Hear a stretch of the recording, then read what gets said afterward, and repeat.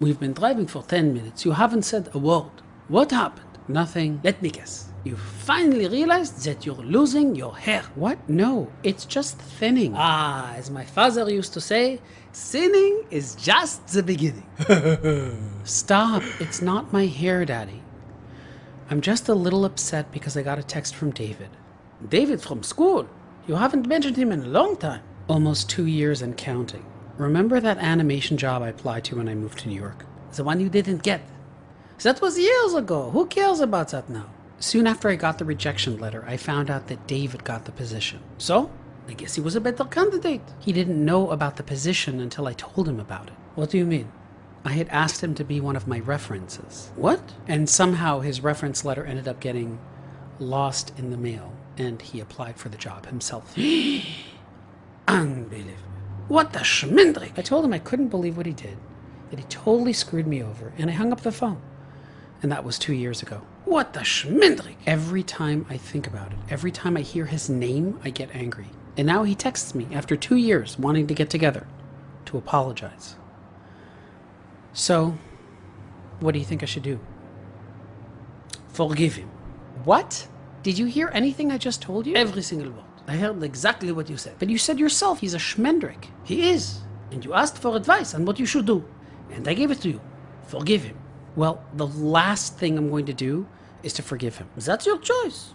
But remember that someday when you're asking for forgiveness, whether you want to be judged the way you're judging him. What he did is unforgivable. There are very few things that are unforgivable, Hanan.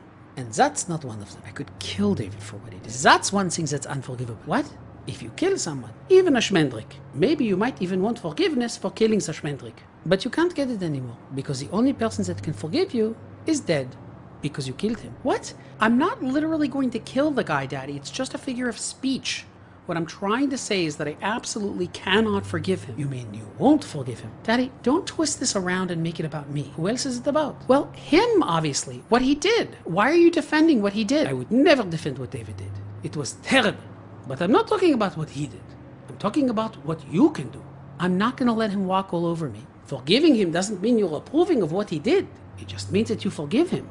Why would I ever want to forgive him? He's probably just apologizing to get rid of his guilt. Does it really matter why he's apologizing? If I let him get away with this, he'll be laughing behind my back. I'll lose all self-respect. How is your self-respect connected to what he did or does?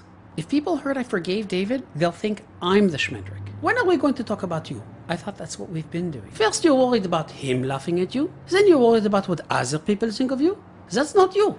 That's your ego. Whatever. Even if I were to forgive him hypothetically, I would still be angry with him. Well, that's not really forgiving him then. What do you mean? If I forgive him, I forgive him. That's maybe how it works when you give a homeless guy on the street $1. Even if you don't really want to give him the $1, you still gave him the $1 and helped out a homeless guy. But that's not how forgiveness works. You have to really mean it. And if you're still angry, then you can't mean it. I just hope he's paying you the rent. Paying me? He stole from me. He's not paying me anything. What rent? What are you talking about? I'm talking about the fact that he's living inside your head.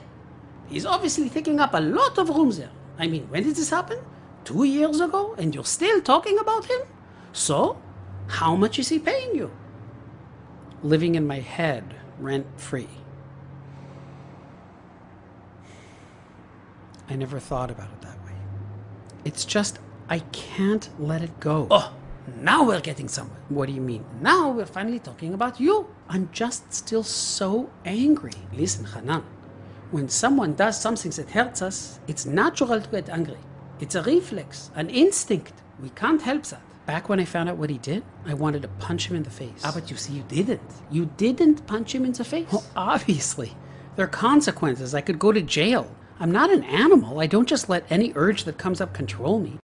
Exactly. Human beings are not animals because we have a choice. We always have a choice, Hanan. After controlling yourself by not punching him, you've unfortunately remained angry and created a jail in your head where a schmendrick is living rent-free. At this point, it seems like maybe punching him and going to jail would have been simpler. But I can't help my anger. It's like you said before, it's a reflex. You need to listen more carefully, Hanan. When you first found out that David got the job, you felt angry. That was a reflex. Most people can't control that. I got angry when I heard about it too. But how long you hung on to the anger, That's your choice. You mean resentment. If you want to use fancy schmancy words to impress the women, yes, resentment. But anger is still a part of resentment, and I can't control a feeling. But you're the one that's recreating the anger by constantly opening up the wound again and again. If you have the power to control your reaction by not punching him, then you also can control your actions here. So you're saying stop replaying what happened 2 years ago in my head. I'm saying more than that. I'm saying that actions lead to feelings. Stopping an action is not the same as taking an action. To free yourself from the resentment, you need to take action. What action could I possibly take to free myself from my resentment? Forgive. But then he wins. Does he really win? What does he win? He gets away with it. He got to take advantage of me, and he knows it. It makes me so angry. I want revenge. I want him to suffer. How will his suffering help you? Justice has been served. But how does that help you? Does that improve your life? I'm not sure, but it feels good. But wouldn't it have also felt good in the moment to punch him in the face? Yes, but I would have been responsible for that. And being happy at his suffering doesn't make me responsible for it. Maybe not. But it pulls you into a very dark place. By becoming someone who is filled with revenge, it becomes a kind of jail itself that's very hard to get out of. Hanan, you're young and you feel like life will never end. But I'm older, and eventually you will realize that we have a finite amount of time. And in the end, all we really have is what we make of our life. The choices we make and the actions that we take. How we treat other people and how we treat ourselves. At the end, it's up to each of us as individuals. I don't know if I want to forgive him. You don't have to forgive Hanan.